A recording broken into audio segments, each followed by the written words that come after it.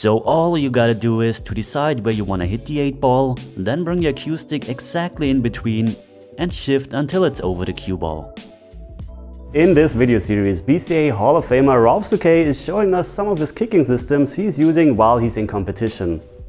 I hope you're gonna like him and will use him when you play in future events. Well, Ralf, what are you going to show us today?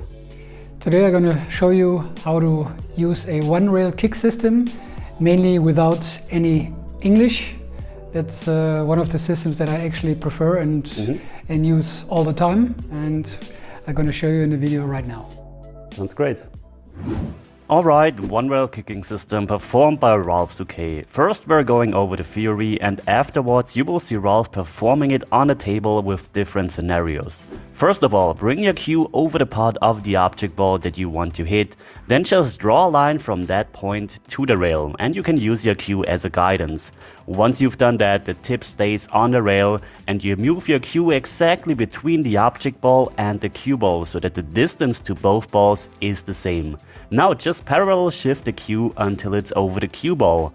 And there you have it, this is your aiming point on the rail. Very important for this system to work, don't use any spin on the cue ball and hit the cue ball right about here. Alright, let's see how it works in action when Ralf does it. Alright, this time Ralf wants to hit to the right side of the 8 ball, that's why you can see his cue isn't centered over the 8 ball. Once he found his point that he wanna hit, he goes exactly in between the cue ball and the 8 ball, and once he has that center point between those two balls, he just shifts his cue over until it's perfectly over the cue ball. Now just aim to that point where your tip is contacting the rail, hit one tip above center and play with a medium speed, and let's have a look where he hits the 8 ball. Turned out perfectly. So let's do the same, but this time Ralf wants to hit the other part of the 8 ball. As you can see, now the cue is over the left side of the 8 ball. So again, once he's ready, he brings his cue exactly in between the cue ball and the 8 ball, and this is the most difficult part of the whole system. Once he's done that, again he shifts his cue over, has his contact point on the rail, then again it's the same procedure. One tip above center and hit with a medium speed. So let's see how this turns out. And this time he hit the left part of the 8 ball. It's so easy.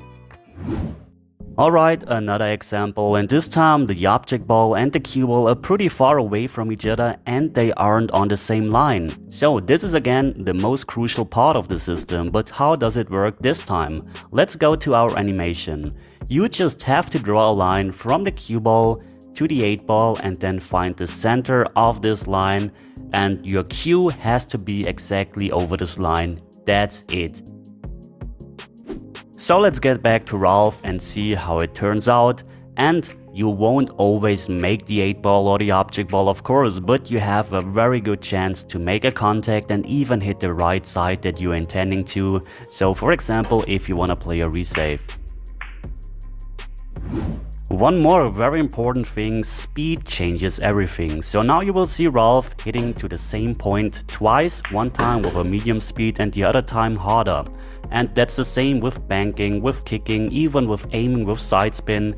Speed changes everything. So you see a harder hit will shallow the angle of the cue ball and we will hit the 8 ball too thin. So Ralf was hitting his shots with speed 2, and this means the cue ball will travel 2 table lengths. So if you want to hit the 8 ball thin and soft, you need a different contact point on the rail compared to a harder hit. Well guys, really a great kicking system we learned today. I hope you liked the system as much as I did, and if so, then please consider to leave a like, comment, share it with your friends, subscribe to my channel. Huge thank you to Ralf for being here. Huge thank you to our sponsors, to my sponsors, and it's it for today. Thanks for watching guys, and as always, hope to see you at the next lesson. Take care. Ralf Souquets, it was an honor that he... Frosch im Hals. I hope you like them and will use them when you play in future events. Du hast die ganze Zeit so gelacht. Ja, voll.